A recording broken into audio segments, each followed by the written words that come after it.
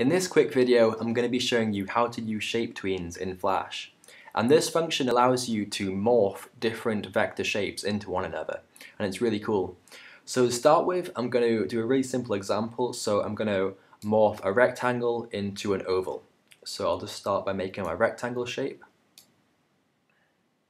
And next, I'm going to leave about 10 frames and put a blank keyframe here.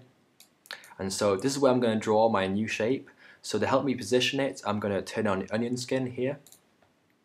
And then I'm going to draw my oval.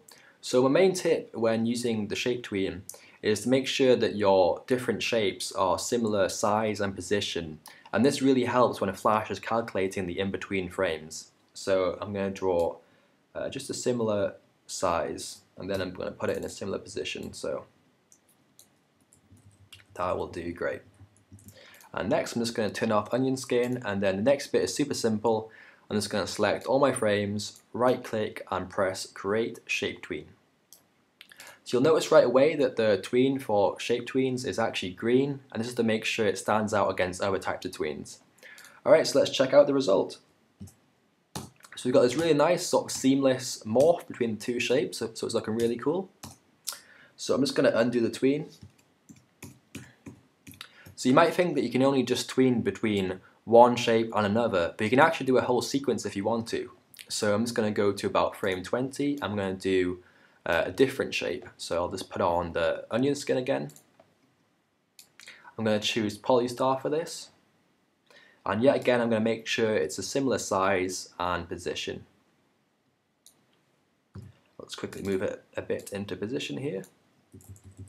Alright, great. So let's check out this new sequence. So I'm going to select all of them and go on shape tween. Alright, cool. So we've got this really cool little animated sequence here. And the actual shape tween morphing has gone really well. And the main reason this has happened is because the shapes themselves are fairly similar to each other. And so I've got an example which I made earlier. Alright, so in this example, we've gone from having an octagon shape to a much more complicated house object. So I want to see what happens when I try and do a shape tween on these two very different objects. So let's check it out. Alright, so the effect you get is a very bizarre effect, and it really is quite an eyesore. And the reason why this doesn't work is because you've gone from an 8-sided shape to basically a much more complicated shape, really. So what's happening is the octagon is trying to compensate by making these spirally sort of shapes here. So in the end you get this sort of a mess of a transition. So to reiterate, my main tip is just to make sure that the shapes which you're tweening between are relatively similar. So a relatively similar amount of sides and vertices, and you'll be great. Alright, so I hope you found this tutorial useful, and as always, if you want to see more videos like this in the future, please subscribe.